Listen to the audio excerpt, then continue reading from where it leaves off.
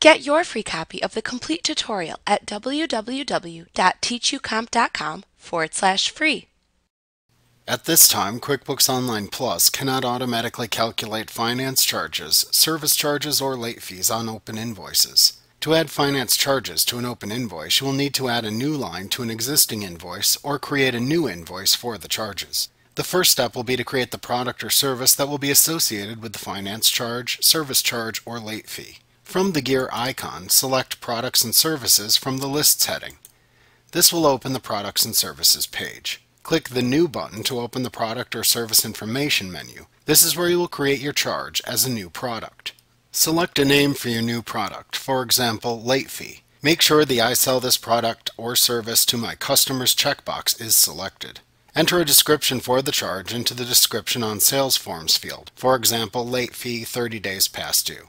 If the charge that you are creating is a flat fee, enter the amount of the charge or fee into the price or rate field. In most states, you are not allowed to charge sales tax on late fees or finance charges, so make sure that the Is Taxable checkbox is not selected. If you are unsure of the rules in your location, contact your accountant or local tax agency to find out the applicable rules. If the charge that you are creating is a variable charge, you can leave the price or rate field empty and simply enter the amount on the sales form when you create it. If you want to create a charge that is dependent on a percentage calculation, then enter the percentage into the price or rate field. Make sure you use the percent sign following the percentage. QuickBooks will translate the amount into its decimal equivalent. For example, entering 10% will then be converted into 0.10.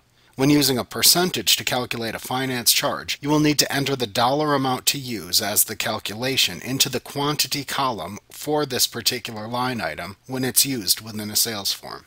Finally, select the income account the charge or fee will be associated with. When you have completed your entries, select the Save and Close button to save the new product and close the menu. If you need to create more than one charge or fee, you can simply select Save and New from the drop-down arrow to save your entries and open a new blank Product or Service Information menu. Like what you see? Pick up your free copy of the complete tutorial at www.teachucomp.com/free.